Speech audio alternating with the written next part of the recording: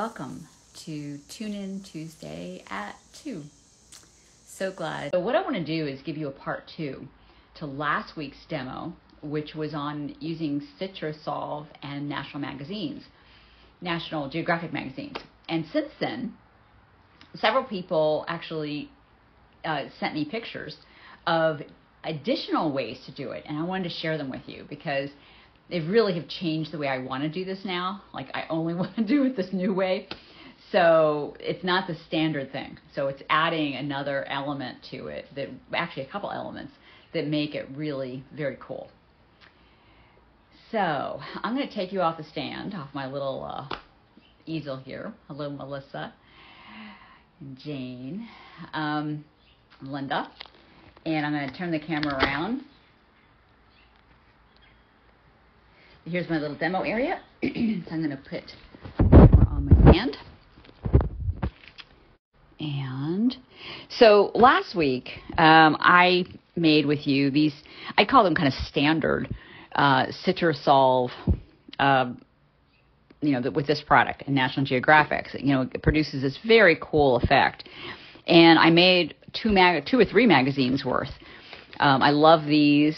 These were actually glazed. So I showed you how to glaze to make them part of your color palette, because these weren't quite the right color I wanted them. This actually came out perfect for my color palette. So what I want to do is go beyond that and show you another way to make this even cooler. So I have a National Geographic. I'm going to pour some CitraSolv. By the way, this is the end of my supply. I've actually been researching alternatives to CitraSolv, and if I find one, I'm going to let you know. But it turns out a lot of people in Europe, Australia have a hard time getting it because it's so expensive. It's so expensive to ship is the problem. So I want to show you a couple other possibilities of how to do this. So I've already pre-opened it up to a page that I think is going to work. And I've heard from a lot of different people that they have a preference either for a paintbrush or for a spray bottle. I've tried both. And to be honest, the paintbrush works better for me. It may be just because in order to get the kind of results I want the pages pretty saturated. So using a paintbrush just works better for me. So this is the standard method, right? So what I experimented with is actually adding either fluid, what's this called? What's this thing called? It's superfluids. I can't see that it's, God, what is this stuff called? It's superfluids. I can't now. You know what I'm talking about. It's fluid or liquid. Fluid, liquid. I can't talk now. Anyways, so it's very fluid. So it actually adding some different paints to it before I keep doing that before I close it. So I add a little bit of extra stuff, and I'm going to spread that a tiny bit around, and then close it. So we will come back to this. Another methodology that I think is super cool, you do the standard, swipe it with the CitraSolv as such, and then you put a stencil in the page. And I might even just like douse this a little bit, and then you close this up. Now, if I were really doing this like full blown, I would go through every single page, but I'm going to let this bake. Meanwhile, I have already prepared one in pure Julia Child style. Must be because I'm on my day gig this week. I can't talk. Anyways, I've already done this to a number of pages in this one, and I wanted to show you some of the results of doing that. By the way, I don't know how this is going to look because I just did it like 20 minutes ago, but I am hopeful. So let me see. So I pre-selected pages that I thought would have a better effect. Okay, not yet. Hold on. Okay, they want to stick together. There you go. Now I actually added paint to this one, which I think has a really interesting effect. It just, instead of all the dots, you also have kind of like streaks. This is actually some paint on there. So that was interesting. Let's look at some other ones. Woo! Wow. So I'm not sure if I like that or not. It was an experiment. What I probably would want to do is do my usual, let's get some water on this to water it down and then let it bake some more and see what it looks like. Let's all that paint go together. This one looks better. So this one also has quite a bit of added paint to it. I put some blues and some gold sprays. I think that's interesting. Let's see what else we got here. Nah. Well, so far I'm not liking, but you know what? It is a crapshoot. That one's better. So that has an interesting kind of abstract to it. But let me show you some. I got to get to the, oh, here it is. Okay, so I actually put a stencil in here. Let me pull the stencil up. So you can see that this has a really interesting stencil imprint, which I do like. So that is pretty interesting. So I pull more pages apart. Oh, this is very cool. So this has some paint on it as well. That I would probably add another layer to, but I really like this one a lot. I think that's really pretty. My cover just came off. Like that really matters. And this is really interesting too. So this also has some paint on it. So it's just got some, I probably want to add another layer or two of paint and close it back up. So that's one option, is to add paint in with the pieces that are baking, you know, just plain. Oh, I like this black and white too, but we're not going there. So let me show you another thing you can do, which is how I got these. So these were actually pages that were kind of mediocre in results. It's the standard doing this. So I took a page that looked like that, and I turned them into pages that I'm actually completely in love with. I love all of these.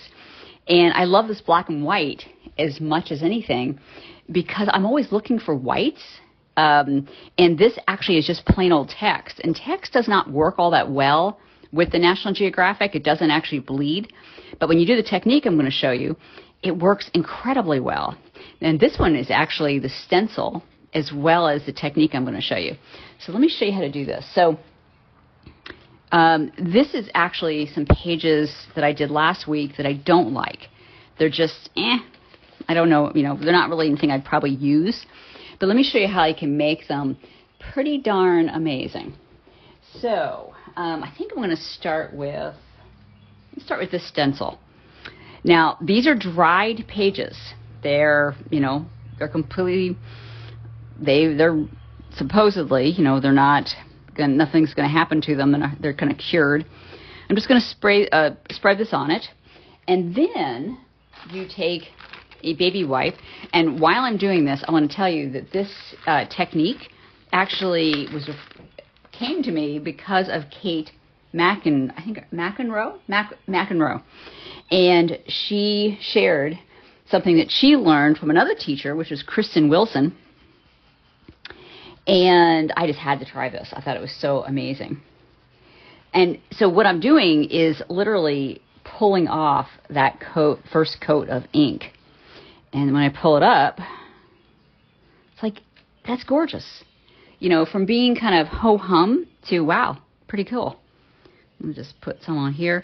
So the point is the ink, even though that was completely dry, the ink still comes up really easily. So after I do this and this dries, I will coat this with, I love that.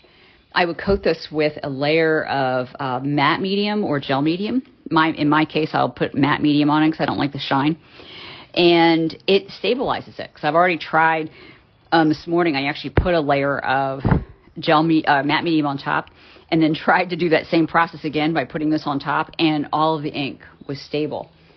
So let's try another one with a different stencil. This is the one that I used for this one. And by the way, this red streak I actually poured red onto this as well, which is why it has that extra color onto it. But what this method does is it turns really kind of ho-hum pages into, wow, pretty good, pretty cool pages. And that ink just comes right off on the baby wipe. I mean, it's like a miracle. When I started doing this last week, after Kate showed me a sample of this, I mean, I must have made 36 pages like this. So let's see what we got. Yeah, see, that is something I think is just stunning. It's just amazing because it just takes off all of the the ink underneath, and you're just left with this gorgeous pattern. And because I can't leave well enough alone because it's so much fun to do, let's just do one more.